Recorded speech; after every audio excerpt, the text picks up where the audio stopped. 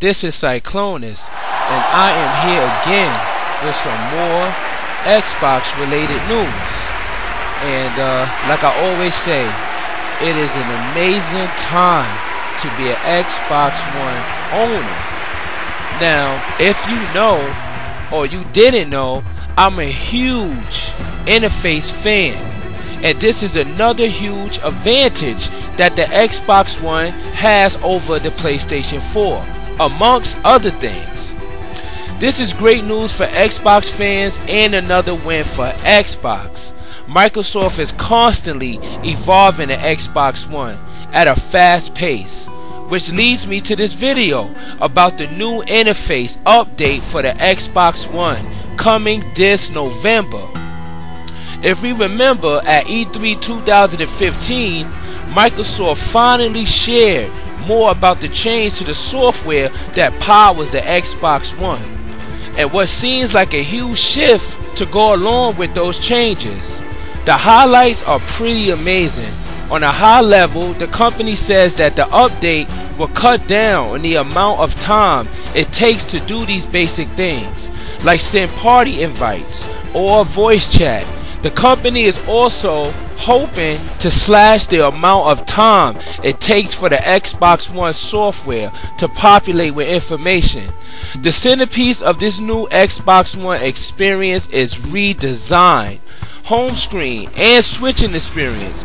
Today, the Xbox runs on a version of Windows 8 and heavily focuses on live tiles to showcase information to users. When you're done doing something as simple as looking to see who is online, live tiles are great. This new Xbox One dashboard gets rid of the live tiles and ditches the individual apps for core services like sending party invites or checking messages. The home screen is dominated by a recently played area that includes games and achievements.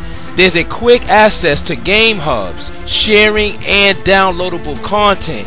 Notifications, friends, and messages received can now be handled without the need of exiting the game. This means parties can now be created while the user is playing the game or waiting to get into a match in a lobby. An easy to spot profile area still sits on the far right side of this new interface. Besides home, there are areas for community and store, each with their own distinct options. A navigation menu on the far left of the screen allows players to quickly browse their alerts, interact with their friends, and snap an application.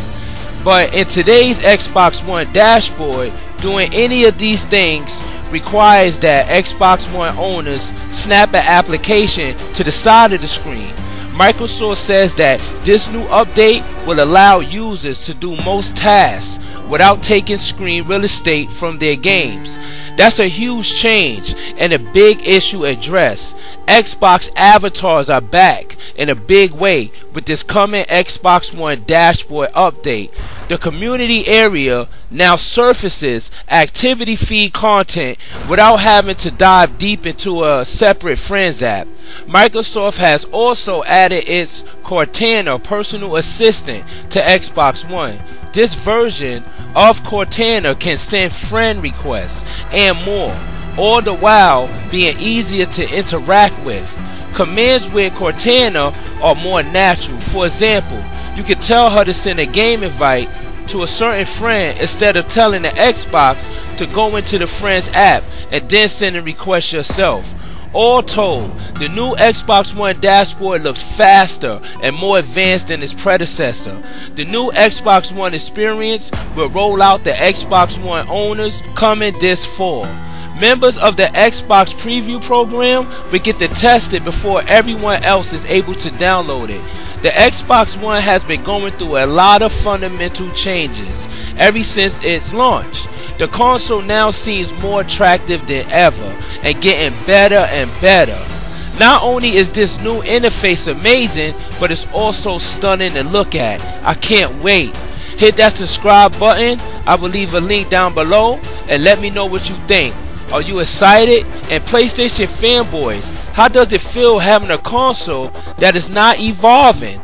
Nowhere near the likes of the Xbox One. And remember, this is only on the Xbox One and nowhere else.